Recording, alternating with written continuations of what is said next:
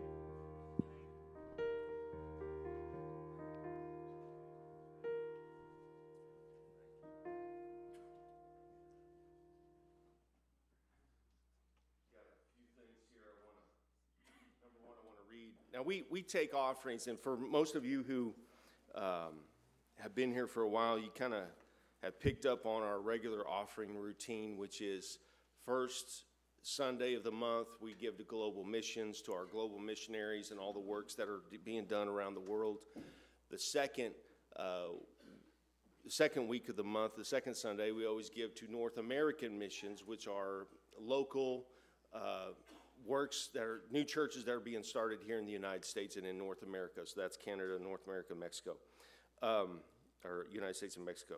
So one of the places that we support is Pastor Terry Etherton in St. Clair, Missouri. And so he sent us this real lovely Christmas card. It said, "The Pentecostal Church, thank you for giving to us and our North American missions. Our North American missions work here in St. Clair has been richly blessed by your sacrifice, but most importantly, by lifting us up in prayer. We pray for you all and are truly blessed from our I can't even read today, our Almighty God this holiday and all year long. Thank you so much for your giving." And so I just want to say thank you on his behalf to you for your giving to North American missions. I have a few announcements here I want to give to you. Number one, First Tuesday prayer this week, Tuesday from 7 to 8. We're going to be here. We're looking, in our offering. How about that? Why don't you come on up, ushers? All right, so this is something I'm going to be shooting from the hip here, it seems like. All right, I already got my guns out. All right, we're one of my things was this. All right, we get in these ruts, and we get stuck in these ruts, and then you got to kind of break the routine up. So one of the things was this. I was like, how about we have the ushers come, and then we'll do the offering, or we'll do the offering first, then we'll give the announcements while the offering's going on. So we're kind of killing two birds with one stone and this kind of thing. And so every time I get up here, I do the announcements, then I do the offering. So let's just pray over this offering. God, help us today. We need your help today. Thank you, Lord, for your blessing upon our missionaries. We're praying, Lord, for our global missionaries today, that you would, Lord, bless them where they are. Lord, you know the areas in which they have been given and called to give influence. And I pray, Lord, that you would give them influence with the governmental systems. Lord, that you would give them platforms in which they can preach and speak to the lost and the dying in their areas. Lord, I pray, God, over their spiritual jurisdictions. I ask, Lord, that your blessing today would be a blessing to them. Multiply it and use it according to your purpose in Jesus' name. Now, as you are giving, I'll continue with my announcements. 7 to 8, we are going to be here a Tuesday praying, and we invite you to come and join us in prayer this Tuesday. Also, our quarterly fast. We do a fast every quarter throughout the year, and so our quarterly fast is going to be Wednesday the 13th through Friday the 15th. Now, the church is going to be open from 5 to 8 for those who want to come in and just kind of end your time in prayer. We're going to have the church open for you. You can come and just spend time with the Lord here at the church. I believe it's important for you to connect your prayer time with the house of God. I believe it's important for you to, if you can, I know not everybody can do that. I don't know what your day is going to look like on that Friday, but if it is at all possible for you to take time on that Friday between the hours of 5 and 8 to come here to the church, just to step in the door and spend some time with the Lord and thank him and kind of close up that time of prayer and fasting in here in the house of God, I would really encourage you to do so. Crew, our Christians Reaching Everywhere, that's our youth group, have a Christmas party at the Morgan's house on Saturday the 16th. Is that at 5:30, Jamie? And if you have any other details, you can talk to Sister Jamie Morgans about that. In conjunction with the Crew Christmas party, Sister Krista Grimshaw is volunteering to host a craft and game event over at the Annex on that same time frame at 5:30 for 2nd through 5th grade, and that's going to be also at the same time frame. That's going to be wonderful. For those of you that have kids that are in the crew, but you also have younger ones, you can bring them there, and it'll be a great time. Also, everybody say church Christmas dinner. I have to have you say that because some of you will look at me like you're in a daze or something. So I just want to make sure everybody's awake, everybody's alive. Christmas dinner On Wednesday night, the 20th, at the Lodge at Rothwell Park. It'll be at 6 o'clock, and you can just bring a side dish. It's going to be a carry-in, so the church will provide all the dinnerware, cups, ice. We'll provide tea and maybe some lemonade with water, and then also we will provide a entree meat, so that'll either be turkey and ham or something of that combination. You just bring all the other fixings that you can bring some to share, please. Bring some to share, and we'll have that dinner on the 20th at the Lodge in Rothwell Park. Amen? Amen. All right, let it be. All right, let's stand together. We're going to go to the Lord in prayer. There's a lot of us that have been dealing with a lot of sinus trouble and different things that are going around. Sister Billy Bennington is not feeling so well today. Ed as well, not feeling very well this morning. And we want to pray for them. Those are the only two that I have on my list, but if you have need in your body that you would like the Lord to touch you, I'm going to invite you to come while we're praying for Billy and Ed and the Bennington family. You could step forward, and we got people who will meet you here at the altar, and we'll pray the prayer of faith and believe God for you. Amen? All right, let's pray together right now. Lord Jesus, I thank you for giving us, Lord, healing in our bodies according to your word. Lord, we can call upon your name in faith believing. Lord, your word says that by your stripes we have healing. We can claim that healing. We can boldly go through the throne of grace. And Lord, that's what we do today for Ed and Billy Bennington, that you would just allow your healing virtue to minister to them today. Lord, right there at their home, Lord, that you would minister to them and allow, Lord, the peace, Lord, to come to their body. Lord, that they would feel, Lord, your strength coming in and minister to them today. I pray, Lord, over all that are sick in body this morning, maybe those that are watching, Lord, today on Facebook, that they would feel your glory come into their situation. Lord, that your healing is available. It is readily available. And all we have to do is in faith call upon your name. We call upon the name of Jesus because, Lord, there's healing in your name. Lord, we thank you for the deliverance and the power and the authority that comes whenever we call upon your name. We're so grateful, God, to be your chosen people. Lord, to be a part of the body of Christ. Lord, that we can share our needs with one another. And Lord, that we can make our petitions known. And Lord, that I have brothers and sisters in Christ that'll have faith for me, that'll lift up my need before your throne. I thank you, God, for the body of Christ and what it represents here today. I thank you for ministering to each and every need that is represented in this room. Lord, whether it be a physical need, a spiritual need, an emotional need, whatever type of need, Lord, I thank you that every need would be supplied, every need met. We trust, Lord, your will. We trust, Lord, what your word promises to us. And we commit it, Lord, into your love, your mercy, your wisdom, your power, and into your great authority. And we thank you, Lord, for it in Jesus' name. Amen, amen, amen, amen. God bless you this morning. You may be seated. We're going to worship the Lord. How many is going to worship the Lord together? Amen. Let's give God what he is due.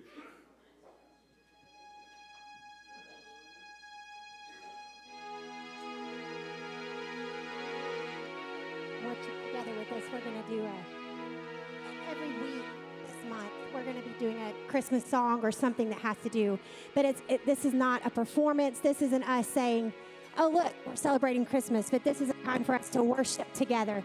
This song is called God With Us, and it talks about the sacrifice that he made for us. He's wonderful. He's a counselor. He's everything we need, and he came through the avenue of a little baby, and I'm so thankful for his mercy and his grace. And I'm thankful that the promise is here and that the sacrifice is made so that we can stand here and worship and celebrate what we're celebrating. Thank you, Jesus.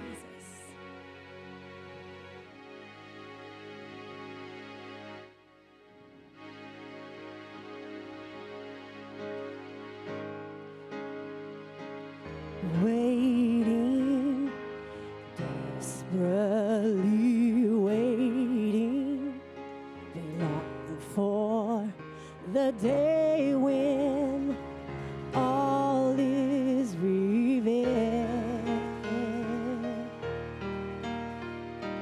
Promise spoken by angels, Savior from heaven given to men. At the cry of an infant, darkness has ended. All is still. Lying there in a manger, hope for all nations, born on this day. Jesus, chosen Messiah, our God is with us, Emmanuel. And the windows of heaven finally open. God is here.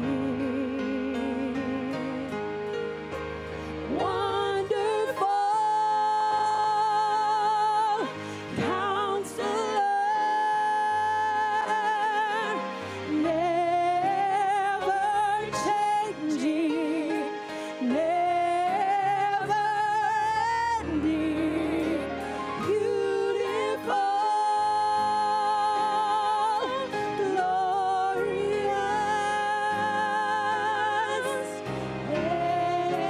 everlasting, ever-living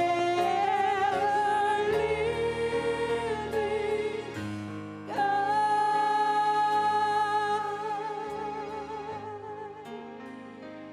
Lying in a manger, hope for all nations, born on this day. Jesus, chosen Messiah, our God is with us, Emmanuel. And the windows of heaven finally open. God is here. Wonderful Counselor, never changing, never ending, beautiful, glorious, everlasting, ever-living God. Sing wonderful Counselor, He's never changing, never ending, beautiful, glorious, everlasting, ever-living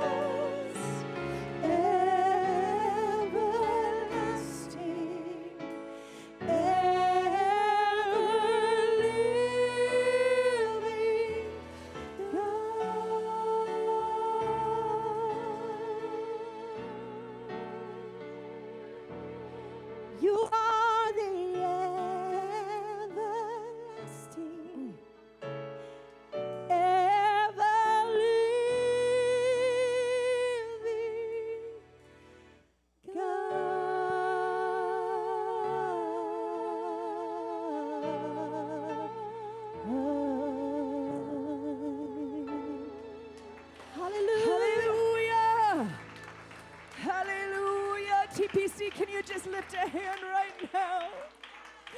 Oh, Jehovah, God Almighty, everlasting, never changing, ever living God is with us this morning right in the house. Thank you, Jesus. Behold, Jehovah, seated on the throne. He's our Father, the land that overflows, the God who was and is and shall be forevermore. Holy, holy is the Lord. Amen. Amen. Blessing and honor and glory and power. Amen.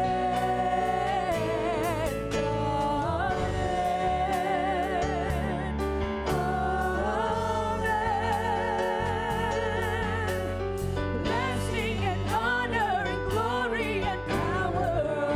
Amen. Behold, Jehovah, seated on the throne. He's our Father, the well that overflows, the God who was and is and will be forevermore. Sing holy. Holy is the Lord.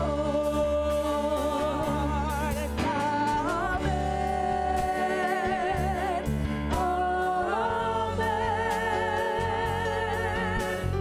Blessing and honor and glory and power. Amen. Amen. Amen. Blessing and honor and glory and power. Amen.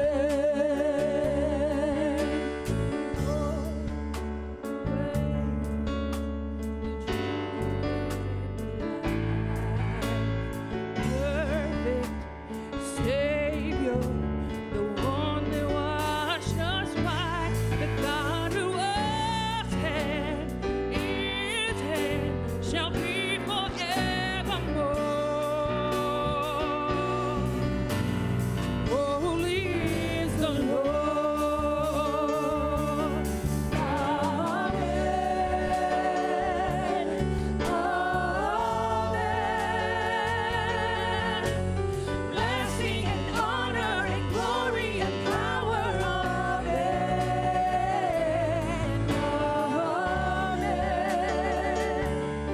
Amen. Blessing and honor and glory and power. Amen. Behold the way, the truth and the life.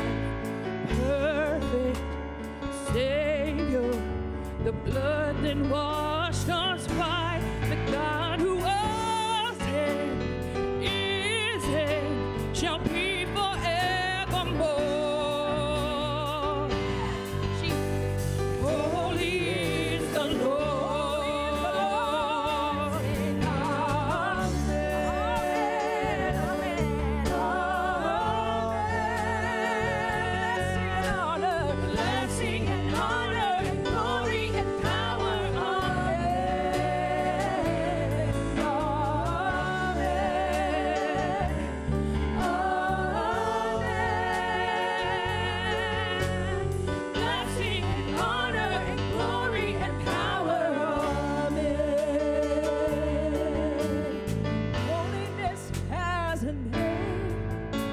and it's Jesus. Woo!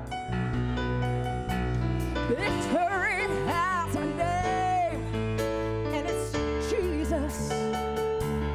Oh, the word has a name, and it's Jesus. Redemption has a name, and it's Jesus. Sing it out, hallelujah. Holiness has a name, and it's Jesus.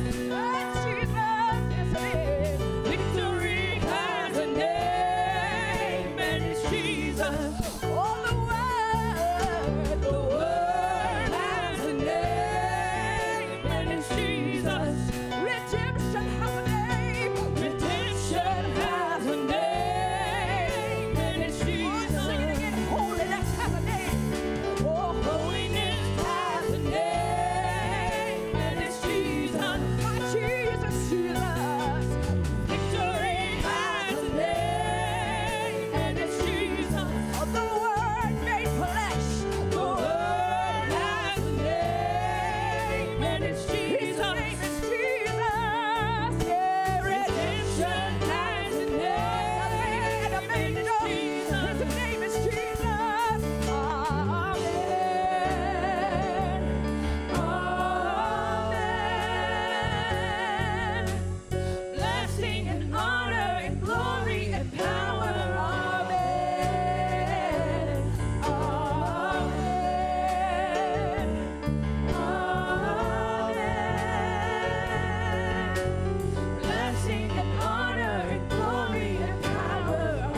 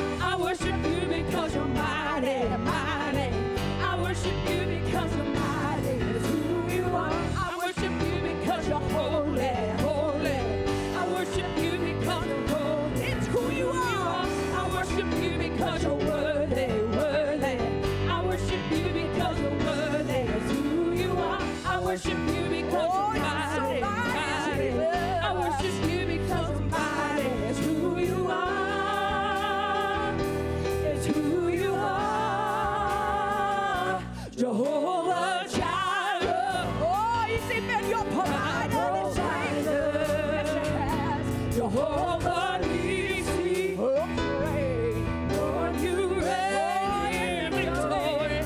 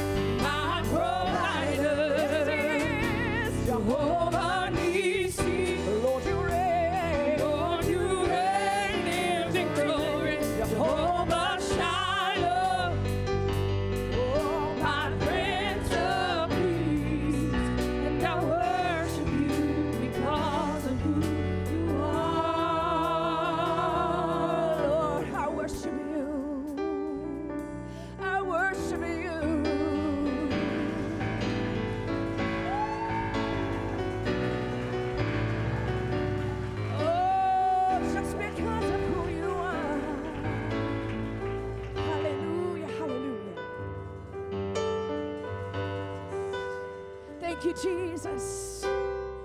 Hallelujah. Can you lift up a hand right now? Begin to worship the Lord for who he is.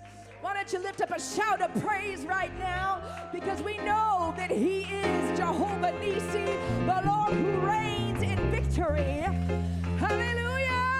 We can shout with a voice of triumph because we know our God has already been to the end. He's from the beginning and he's already won because he is the reigning champion. Jesus Christ is King of Kings and Lord of Lords. Hallelujah. TPC, lift up a voice of praise right now. Woo! Hallelujah. And I will shout with a voice of triumph.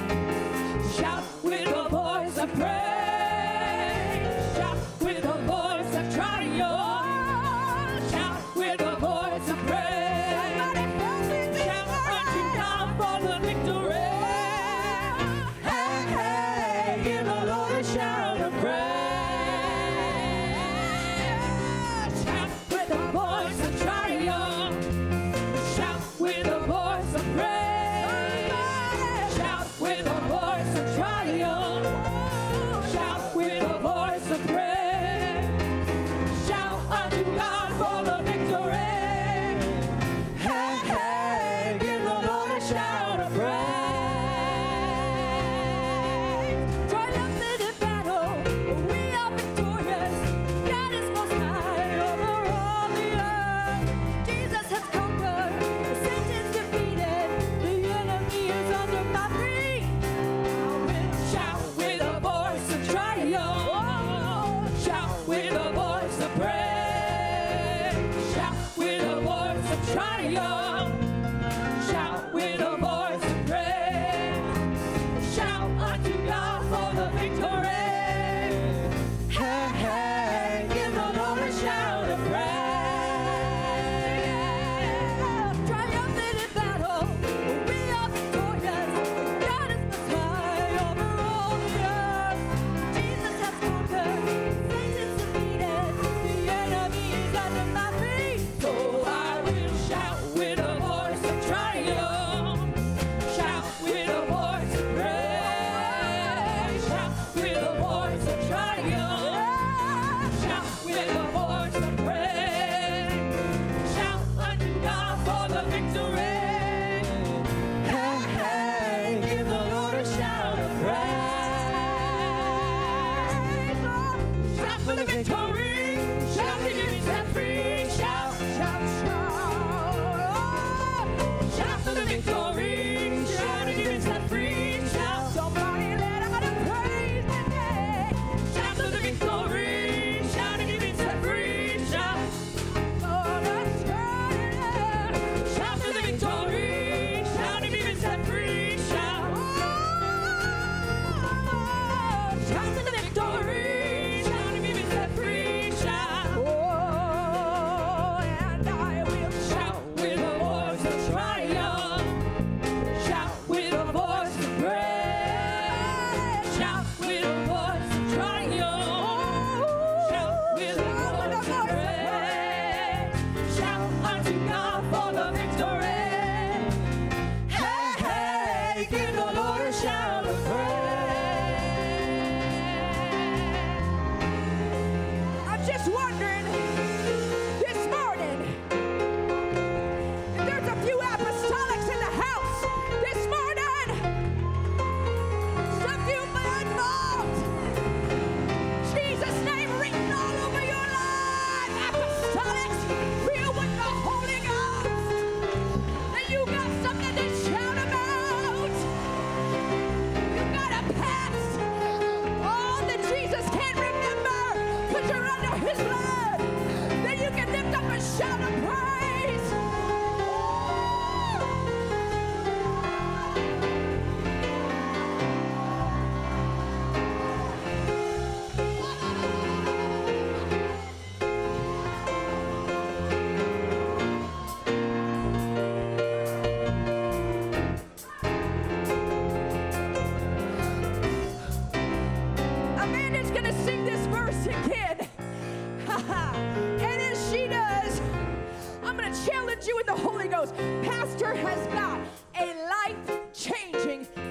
message, he's about to crack open the book.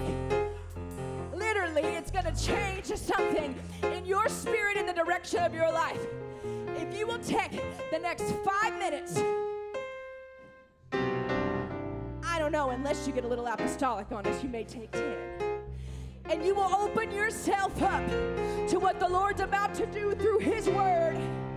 Begin to prepare your spirit right now with a shout of praise. The Israelites had to shout first before the walls began to come down. The Lord asked them to take a step of faith and do something. So you may feel a little in bondage. You may feel like a few walls are around you right now. But that's when the shout comes. That's where it comes into play. It's before the walls begin to fall. We're going to shout. Your walls are beginning to fall. I'm prophesying to you in the spirit because that's what the word promises. And then pastor's going to preach to you, and the new ground of your heart is going to receive that word. That's the way it works. We do the praise, we do the work. The word begins to fall on good ears, good ground. And at the end of this altar, when you're ready to come up, something is going to have already sprouted in your spirit. Ha ha! Woo! And a breakthrough is about to happen. This is the work. Are you ready? Amanda, go for it. Triumphant in battle, we are victorious. God is most high over all the earth. Jesus has conquered, Satan's defeated. The enemy is under my feet. So I will shout with a voice of triumph. Shout with a voice of praise. Shout with a voice of triumph. Shout with a voice of praise. Shout unto God for the victory. Hey, hey, give the Lord a shout of praise. Shout for the victory. Shout and give it set free. Shout. Shout for the victory. Shout and give it set free. Shout. Shout for the victory. Shout and give it set free. Shout. Shout for the victory. Shout and give it set free. Shout. I've been set free. Shout for the victory. Shout and give it set free. Shout. Oh, just shout for the victory. Shout and give it set free. Shout. So I will shout with a voice of triumph. Shout with a voice of praise. Shout with a voice of triumph. Shout with a voice of praise. Shout unto God for the victory. Hey, hey, give the Lord a shout of praise.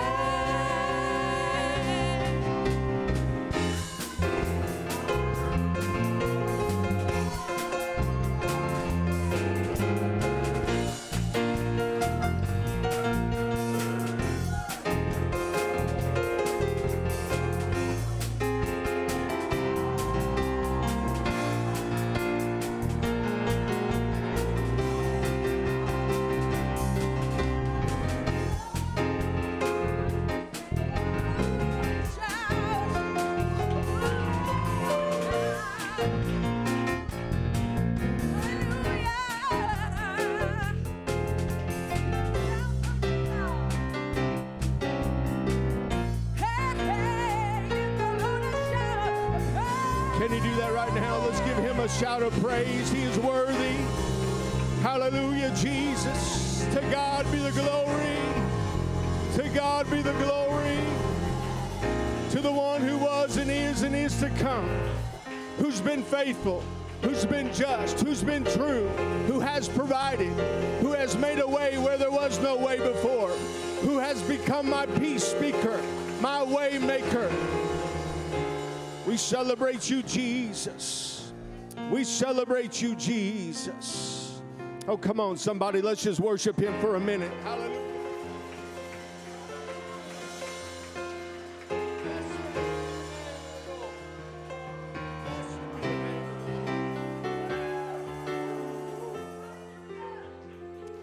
I don't know about you, but he has truly been good.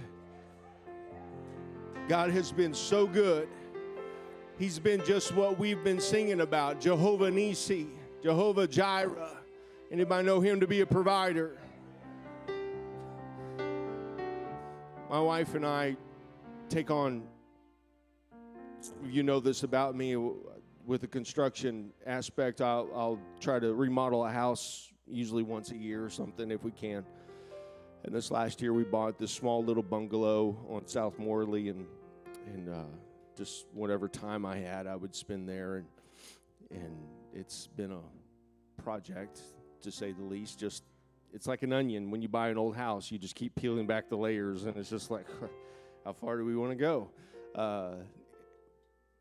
I told the Lord, we were getting toward the end of our remodel, and I just told the Lord, I said, Lord, I would like to sell this before Thanksgiving, just to get it off my plate. I don't want to have to think about this property. I don't want to. And you know what, Lord? It would be really nice if we could sell this for what we're asking. Because usually if you've ever bought a piece of property, you know how it works. You know, you put off what you want, and then they make a lower offer, and then somehow there's a secondary offer, and you somehow compromise and meet in the middle, and then that's it. I said, Lord, man, for me to really come out on this, I'm going to need a full price offer. Thanksgiving came. I ate my turkey and spent time with my family and went to bed that night.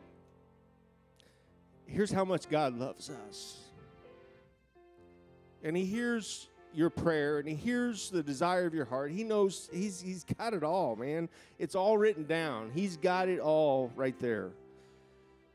Friday morning, my realtor calls me. She says, hey, wasn't working yesterday, obviously, because of the holiday, but we had an offer come in yesterday for full price on your house.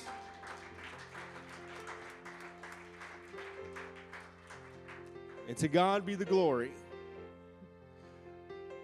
But I'm telling you that just to tell you this, that you know what? I wasn't fasting and praying. I wasn't beating down the walls and oh God, gotta sell this house.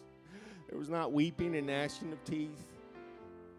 It was just, Lord, you know. You know what my family needs. You know what we need. You know why. You know the connections I've built over the course of this project and all the things. Lord, you know. And so the Lord does know. And I want to encourage somebody here this morning. The Lord knows where you are. He knows what it is that you need.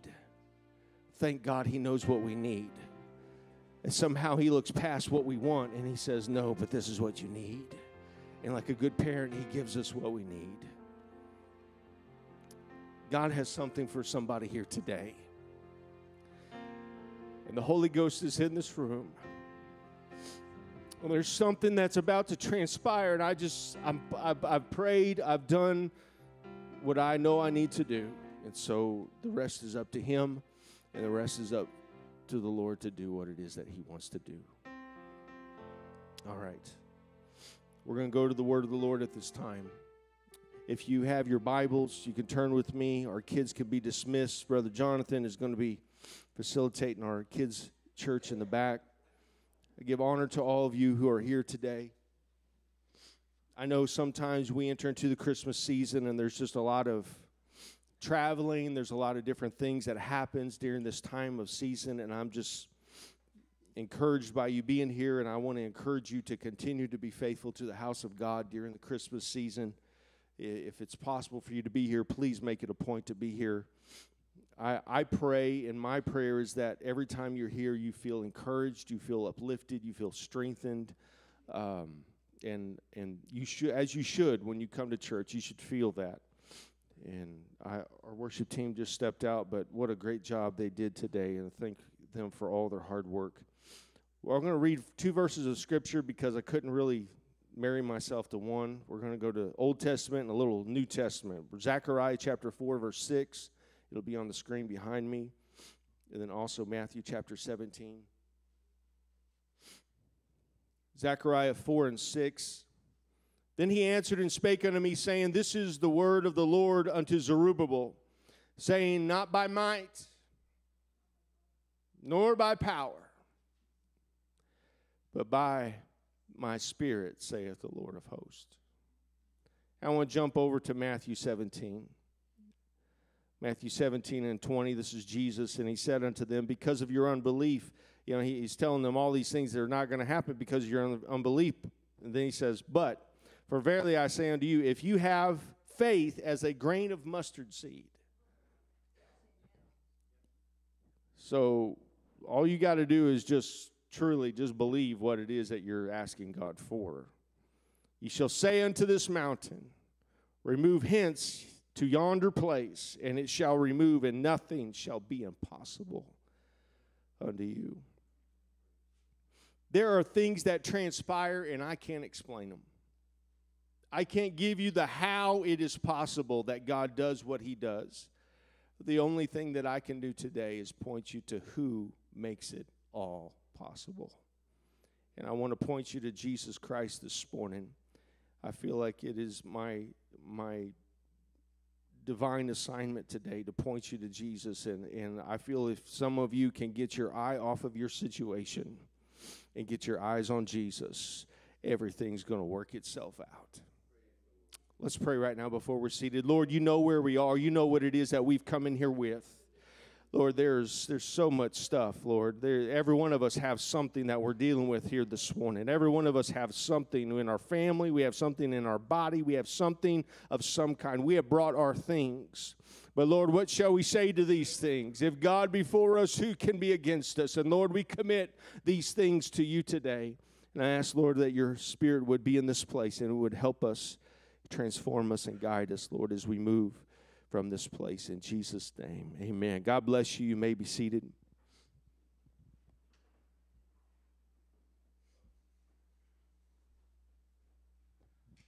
We speak our own language in the church.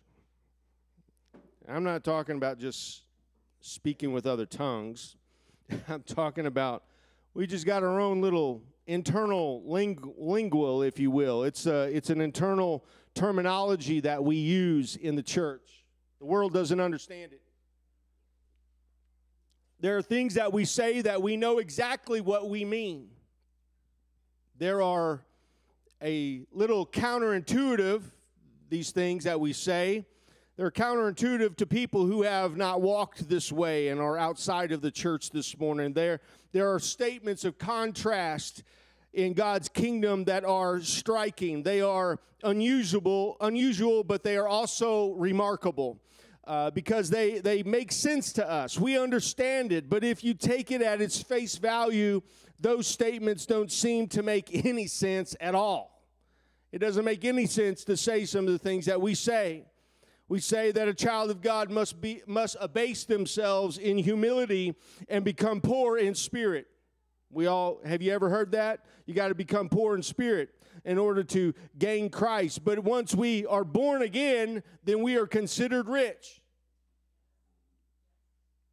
You can visit the most remote village in a third world nation anywhere on the planet. And if you find a man living there in a hut with only rags to cover his body, the world would condemn him as being amongst the most impoverished. But if he has been baptized in the name of the Lord Jesus Christ, and he's been filled with the gift of the power of the Holy Spirit, we would say that that man has a treasure. That doesn't make much sense to the world at large. That man with his hut and his rags will never be pictured on Forbes magazine. He'll never be listed in the Fortune 500. But that man, if he has a treasure in an earthen vessel, is richer than anyone who has investments on Wall Street. He's more wealthy than anyone who has multiple property all across this globe. We consider him to have what we call a treasure. We say things like this: I have joy in sorrow. Now, wait a minute. That doesn't make any sense from a natural worldview. There's no reasonable explanation for that. How can you claim to have joy when the tears are running down your face? How can someone endure the heartache that life inevitably brings our way when everything falls apart in your life and you can't? How is it whenever you're hurting so bad that you can still say that I have joy? There's people in this room this morning. I know your situations and I know your circumstances and I know you are hurting today. I know there is pain in your heart. There's grief that is there and it is real. But how is it that we can say we still have joy? How can you lose all week long and come crawling into the house of God on a Sunday morning singing, "It is joy unspeakable and full of glory"? How is that possible? How? I can't catalog it for you. I can't define it exactly or explain it, but I'll tell you that it is something that comes from a well that springs up from inside of every born-again believer. With joy, we draw from the wells of salvation. With joy, we look into what it is that God has done and what God has promised, and it's from that we draw our joy.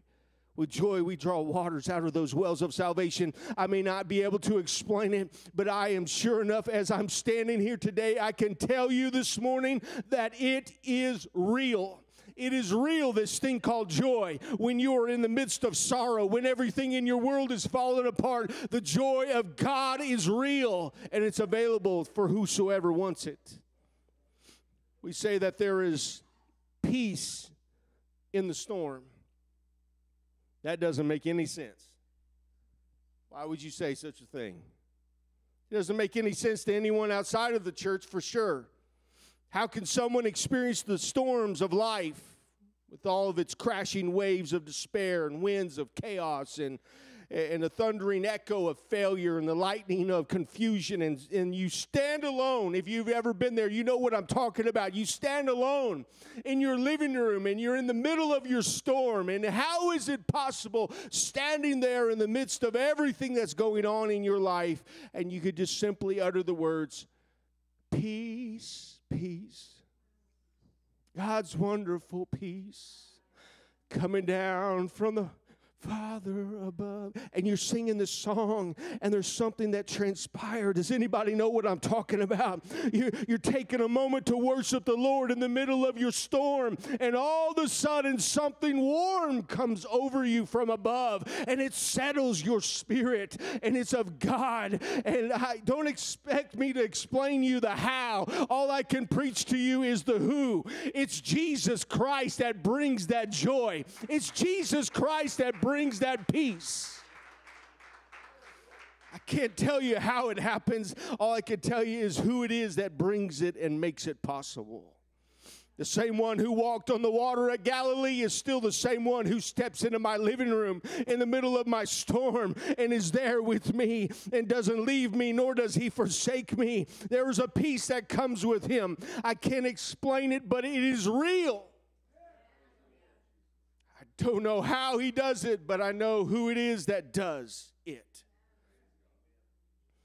When the cares and the trials and the tragedy of life come bearing down on you, there is something beyond the scope of my might. There is something that is far beyond my power that comes into my situation and it calms my storm. It is called the Holy Ghost. It is the Holy Spirit. It is the Spirit of Jesus Christ, and it's available for whoever needs it today. It's for everyone. There may be no better explanation, or maybe I should even say an example of contrast than those words given by the Apostle Paul. Before we jump into the words of Paul, let's take a real quick collective IQ test. Trust me, I'll make this as simple as possible. What is the opposite of big? Something cannot be both big and small at the same time. They are two opposing things. So what is the opposite of hot? Good. Man, you guys are passing with flying colors. This is great. We understand that something cannot be both hot and cold at the same time. If you have one, you cannot have the other. The two cannot coexist at the same time. They're contrary to one another. That's what's the opposite of short? Tall. We understand that it's either tall or it's short. It must be one or the other. It cannot be both at the same time. It is or it isn't. It's either tall or it's short. It's neither both at the same time. One more. What's the opposite of strong? It can be strong and also be, but wait a minute, hang on. Before we get too far down the road on this one, let's read about what Paul has to say about it in 2 Corinthians chapter 12, verse 10. 2 Corinthians 12 and 10, wherefore I take pleasure in infirmities and reproaches and necessities and persecutions in distress for Christ's sake. For when I am weak, then am I strong. I'm not strong after the trial is over. I'm not strong when the weakness passes. I'm not strong after God fixes my dilemma. I'm not strong because I feel like I'm strong, but the scripture says that when I am weak, then am I strong. What does that mean, preacher? It means this. It does that because think about it. It doesn't make any sense. How could one be both weak and strong at the same time? They are complete opposites. And I suppose it would be impossible for a man or a woman who's never been born again to understand this. But for those who have been born of the water and have been born of the Spirit, when I have Christ in me, the hope of glory, when I have the Holy Ghost in me, when I have eternity in me, I have a source of strength that never wavers. Oh, somebody needs to preach with the preacher this morning. I have a source of strength that has never had a day off. It doesn't take days off. It doesn't go by the way it feels. It is what it is. It's forever settled. It's in heaven. It's eternal. It's called the Spirit of Jesus Christ. And when I have it in me, it doesn't matter how I feel. It is who He is. I have a source of strength that has never lost a battle. You need to hear me this morning. He's just as strong on my best day as He is on my worst day. He's just as strong. His strength never wavers. It never fails. He's the same yesterday, today, and forever. There's a reason why the Bible calls it that way. It just says it like it is. He's the same yesterday, today, and forever. So what does that mean? It means regardless of how I feel, I'm still strong because He's still with me. Regardless of how I feel, I'm not afraid because He'll never leave me, nor will He forsake me. His strength has nothing to do with how you feel. Boy, it got quiet in here. I'm going to take a drink. His strength has nothing to do with how you feel. Some of us need to really hear that right there. Your feelings don't matter when it comes to the strength of the God you serve. Oh, man.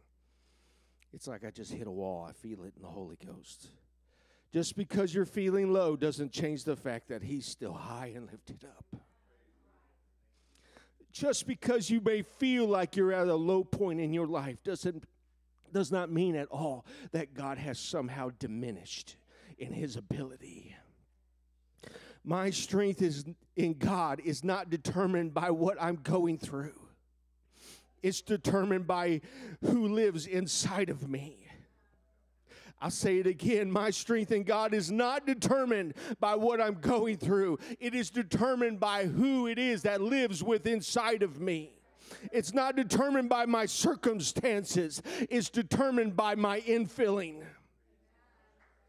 Somebody needs to grab a hold of this morning. I'm trying to pull somebody up today. When I am weak, I'm just as strong as I was when I feel strong. You didn't hear that.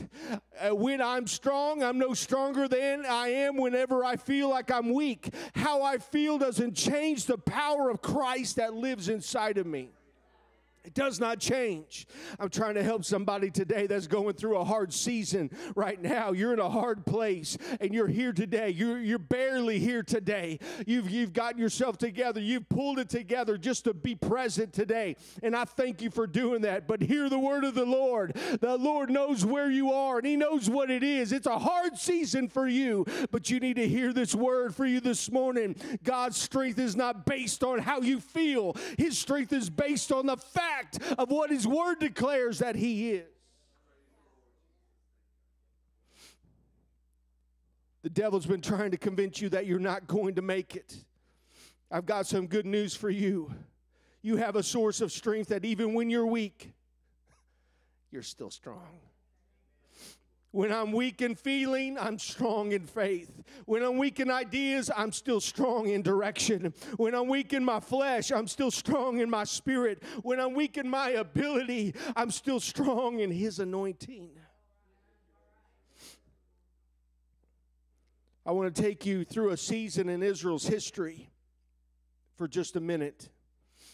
I want to go to the book of 2 Samuel and kind of camp out there just for a minute and tell you a story about David.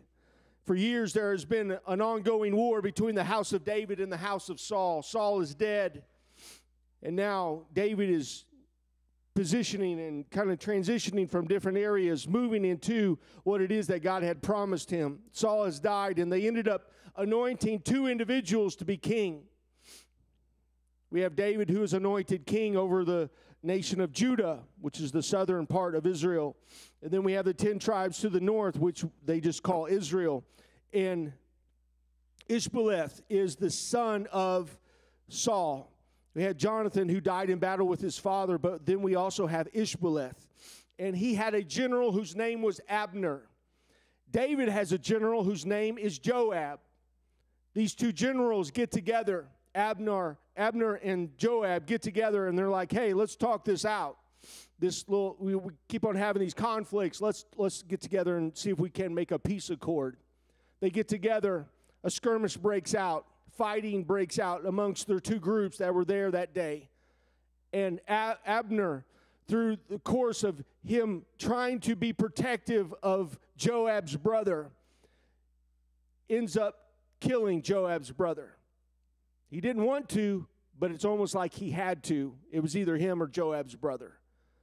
Joab does not forget that. And if you know anything about Joab, if you want to do a character study of the life of Joab, he's a bloody man who deserves everything that God gave him. And you'll see how that works out in the end. But we have two generals. We have Abner now, and we have Joab. Ishbosheth, the king of the north. We have David, the king in the south. And Ishbosheth gets sideways with Abner. Abner ends up falling in love with a woman that Ishbosheth thinks that he doesn't have any right to, and Ishbosheth doesn't like the fact that Abner's interested in this woman, and Abner doesn't like the fact that Ishbosheth isn't going to give his blessing. And so Ishbosheth says, you know what? I'm the one that promoted you to be king over the northern tribes anyway. He said, I'm done here. And so Abner goes down south to David's camp, and he says, David, I no longer want to be under the reign and the rule of Ishbosheth. I want to bring the army to you, and I'll bring Ishbosheth's crown. We'll push him aside. You will be the king over all the nation of Israel. Both Judah and Israel it'll be one. We will be one nation again. And David, if you can imagine, wants this more than anything.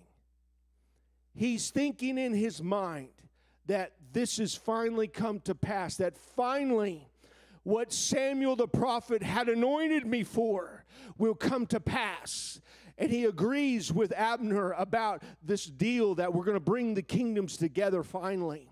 He sends Abner away in peace, and Abner's on his way back up north to Hebron.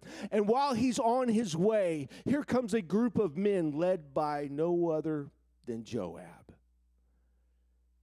And Joab says, hey, I heard you guys are making a peace deal. We're going to get this thing together. He said, I would like to just talk to you a little bit about that, Abner. Why don't you come over here and meet me in the gate? You and I'll just talk one-on-one, mano-y-mano.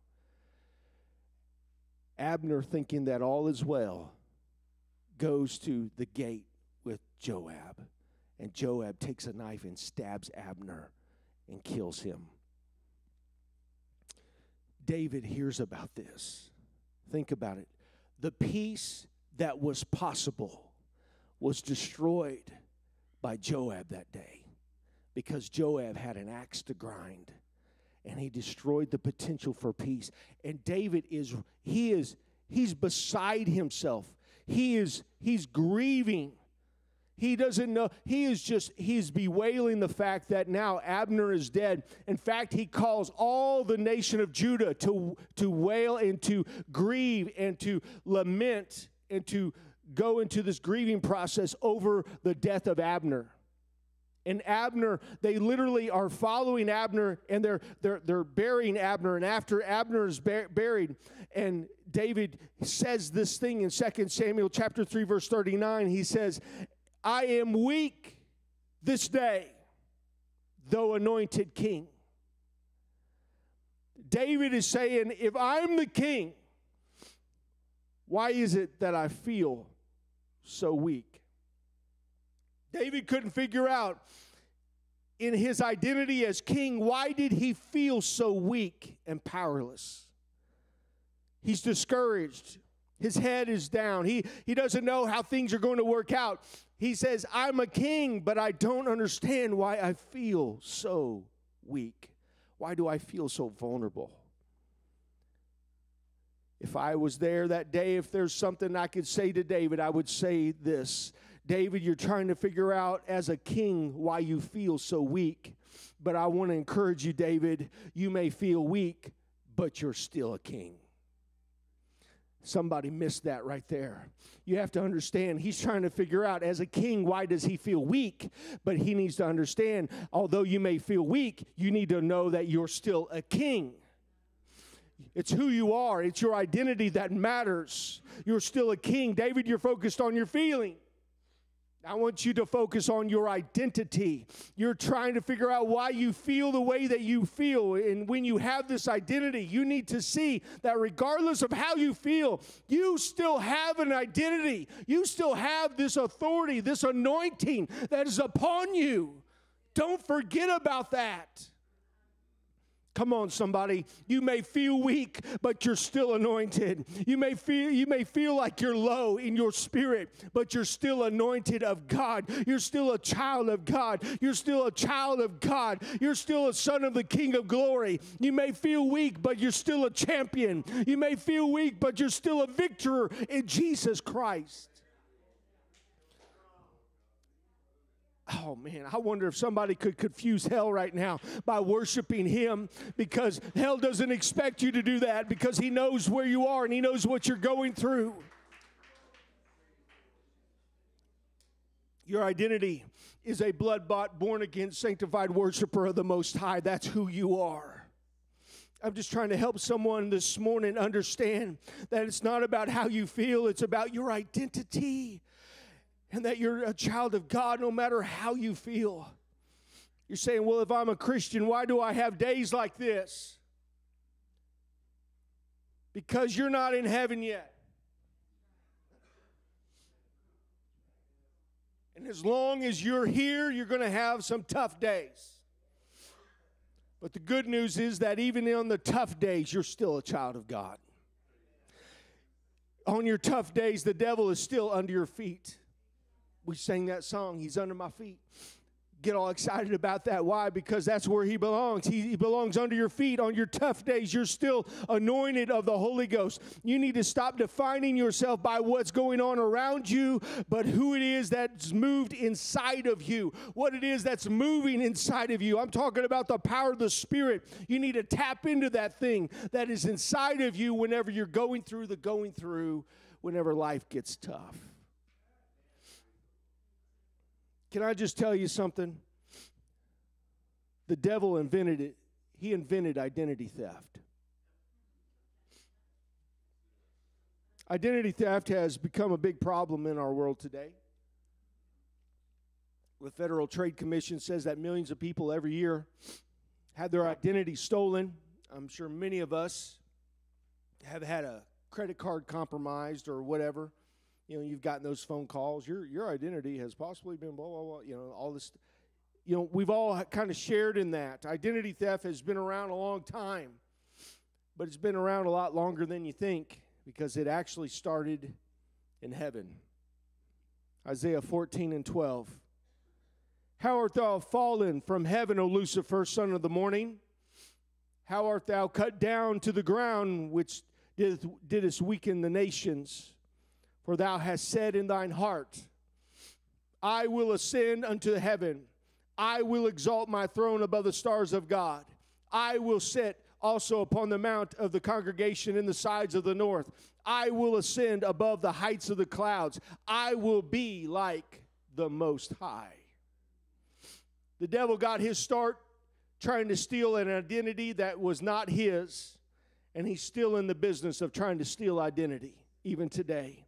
He still does it. Not, but here's a little different twist on it, though. Not only now, he doesn't steal your identity so that he could use it. He steals your identity so that you won't use it. Listen to me. If the devil can rob you of an awareness of who you are, oh, man. If he can rob you of an awareness of who you really are, you'll let him push you around. You'll let him beat you up. You'll let him assault your family. But if you understand who you are, you'll plant your feet and declare to him that it doesn't matter how I feel. Satan, you belong under my feet. Get your hands off my marriage. Get your hands off my kids. Get your hands off my family. You'll take an authority position over him every single day if you'll know who it is that you are.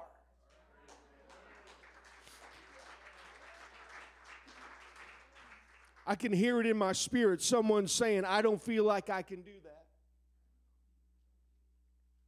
It doesn't matter how you feel. It has everything to do with who you really are. You need to know who you are today. You're a blood-washed, Holy Ghost-filled, apostolic saint of God, and his power resides in you. Now use it. Use it. Activate the Holy Ghost that is within you. Rise up in your identity and put the devil in his place where he belongs. You've been going through, then get up, child of God, and do what it is that you've been called to do. Put the devil in his place. Your kids have been walking away from God far too long. Put the devil in his place. Take authority and dominion over those things that you know you have a right to do. Any Holy Ghost-filled child of God is the hottest spiritual thing on the planet. There's not a devil in hell that wants to mess with you if you're full of the Holy Ghost. Amen? This last Halloween, I saw a poll that was being asked of people what the scariest movie that they ever had seen was. The scariest movie that received the most votes was The Exorcist. I pray that nobody entertains the idea of watching that filth, because if you do, you deserve everything that comes into your home. We don't mess with that stuff. You don't need to watch that filth and that garbage to understand what evil is. You need to get yourself in the Word of God. You'll know evil when it shows up, because you'll be so refreshed and renewed in the Spirit. And, by the way, you'll also be empowered to do something with it and about it. So this poll suggested that the thing that terrifies people the most is the devil. Do you know that you know what they play in hell whenever they want to get scared? Church. If a demon wants to get scared, all they have to do is put a clip on of one of you getting up out of your pew in the middle of your trial and stepping out in faith, believing that God can and that He will. It scares hell half to death, because you, in the middle of your trial, realize that you're still a child of God. Oh, you need to hear me this morning. I can still worship. I can still pray. I can still be faithful. I can still celebrate Jesus. Even though I'm going through some things, I can still celebrate Him today. That's what scares hell the most. And when one child of God put their feelings aside and declares their identity in Christ, It's not how I feel, but it's who he is. David, it doesn't matter how you feel. Reach up on top of your head and you'll feel something. That's called a crown. You need to remember you're still anointed king, regardless of how you feel. Yeah, you're weak. I know you're in a tough spot, David, but you need to understand you're still anointed the king of Israel. I'm going to close with this, Luke chapter 10, verse 19, and you can stand with me if you would.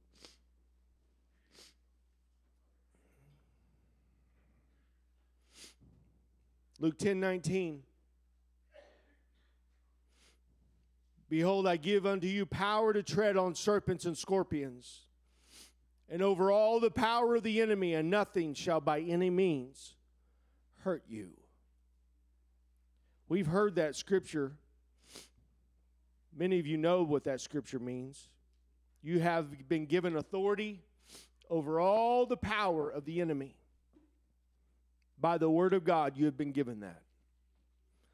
So wherever you are today, whatever it is you've been battling, whatever it is you've been facing, you have been given the authority, according to the word of God, to take dominion over all the power of the enemy in your life, in your family, in your marriage, in your finances, in your neighborhood, in your workplace, wherever the power of the enemy is.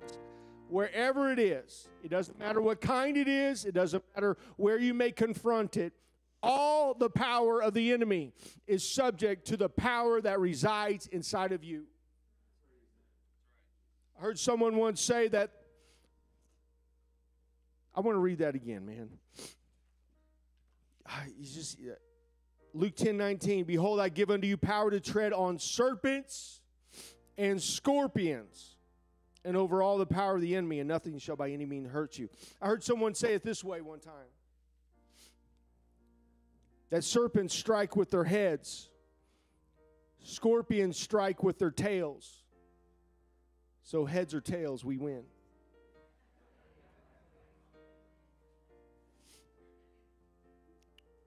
I had a conversation with someone the other day. They were talking about how Satan is getting stronger, and the more they talked, the more confused I was. They were pointing out the fact that in the Old Testament, he shows up as a serpent. And by the time we get into the New Testament, he's a lion. By the time Paul gets done talking about him and we get to John's account of him in the book of Revelation, he's now a dragon. Just exponentially getting larger, getting more powerful. I had to remind him that in Psalms 91, verse 13, thou shalt tread upon the lion and the adder. The adder is a snake, by the way. The young lion and the dragon shalt thou trample under feet. In other words, you still have the power and the authority through the power of his spirit that works inside of you to put the enemy, no matter how big he may have seemed recently in your life, to put him under your feet where he belongs. It doesn't matter how big the enemy seems to be in your life lately. Because of your identity, you still have the authority to put him where he needs to be. And so I'm trying hard to convince some of you that you're more, that you're more than how you feel.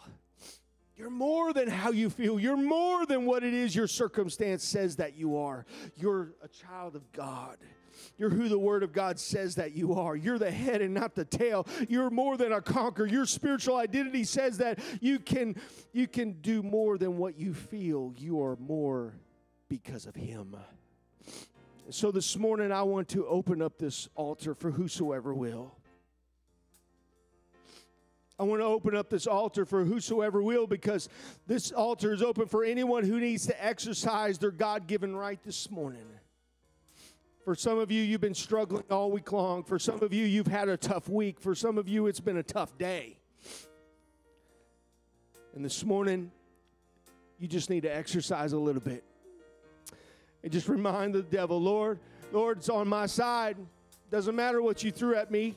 I seen what you did with my kids. I seen what you did with my family. I seen what you're trying to do with my house. I seen what you're trying to do, but that doesn't matter. I've got one who is inside of me, and the Word of God declares it to me, that greater is He that is in me than he that is in the world. I've got more power than you do, devil. I've got more strength than you do, Satan. You need to understand who I am. I belong to the King of glory.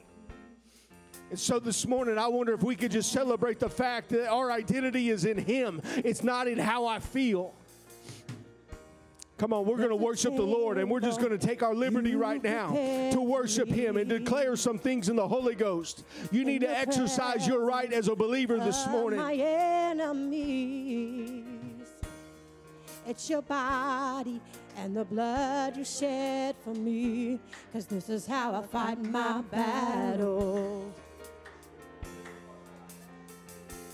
This is how I fight my battles. This is how I fight my battles. This is how I fight my battles. This is how I fight. This is how I fight my battles. This is how I fight my battles. This is how I fight my battles. This is how I fight. There's a table you've prepared for me in the presence of my enemies. It's your body and the blood you shed for me. This is how I fight my battles. 'Cause this is how I fight my battles. This is how I fight my battles. This is how I fight my battles. This is how I fight.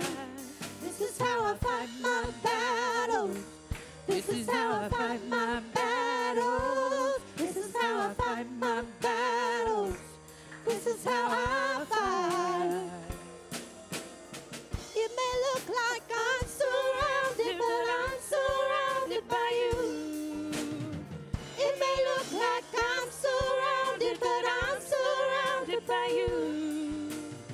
It may look like I'm surrounded, but I'm surrounded by you. It may look like I'm surrounded, but I'm surrounded by you. 'Cause this is how I fight my battles. This is how I fight my battles. This is how I fight my battles. This is how I fight. This is how I fight my battles. This is how I fight my battles. This is how I fight my battles. This is how I fight. It may look like I'm surrounded, but I'm surrounded by you. It may look like I'm surrounded, but I'm surrounded by you. 'Cause this is how I fight my battles. This is how I fight my battles. This is how I fight my battles. This is how I fight. 'Cause nothing is as strong as your blood. Nothing is as strong as your blood. No, nothing is as strong as your blood. Nothing is as strong as your blood. 'Cause this is how I fight my battles. Praise is how I fight my battles. Praise is how I fight my battles. Praise is how I fight my battles. May look like I'm surrounded, but I'm surrounded by you. It may look like I'm surrounded, but I'm surrounded by you. 'Cause prayer is how I fight my battles. Prayer is how I fight my battles. Prayer is how I fight my battles. Prayer is how I. Prayer is how I fight